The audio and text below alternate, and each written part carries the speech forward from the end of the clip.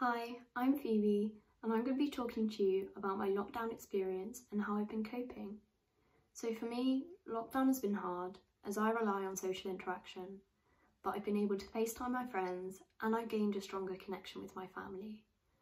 I've also taken lockdown as an opportunity to learn new hobbies. For example, I've been learning how to play my ukulele better, and I've also learned how to bake, which I never thought I'd say. I used to see baking as a chore and didn't find it fun. But now, when I bake and my family try what I've made, they always smile. It's all about the little things during this hard time.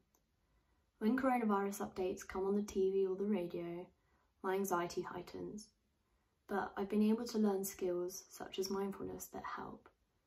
I've also realised that it's not going to last forever, and I'm making plans with my friends and the people I care about, so I have something to look forward to. Don't forget, we're all in the same boat and you're not alone. You can always talk about your struggles to someone you care about. I hope this video helped and I wish you all the best for the future. Bye!